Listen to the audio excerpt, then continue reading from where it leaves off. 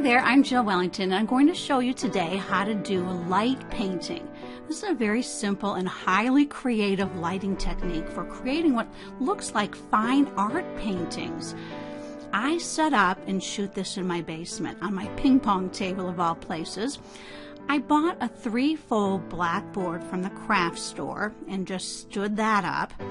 And I have 2 pieces of craft or scrapbook paper to match my scene.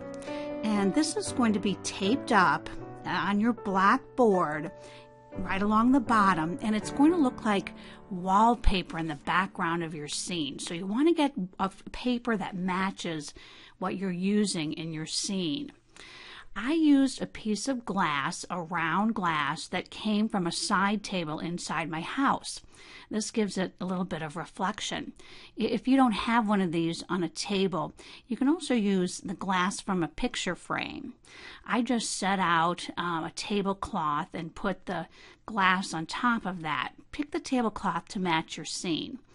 Then I set out various objects that I wanted to photograph, and I'm going to give this painting to my daughter, so I snuck a picture in her fruit bowl out of her kitchen. So this is a really highly personalized gift for her.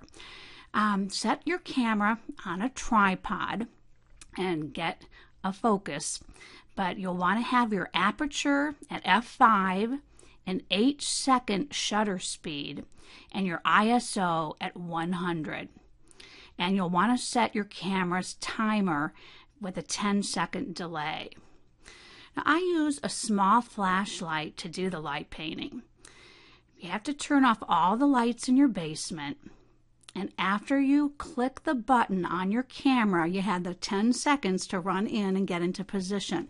Now, when you hear your camera click, you're going to want to start quickly painting with that little flashlight, starting with the wallpaper in the background, because you want that wallpaper to show up, so you have to light it a little bit. Then you'll quickly move the flashlight around your scene, illuminating the different aspects. You want to make sure you do the flowers, and don't worry, if you keep moving, you and the flashlight will not show up in that photo, even though you might go in front of your lens.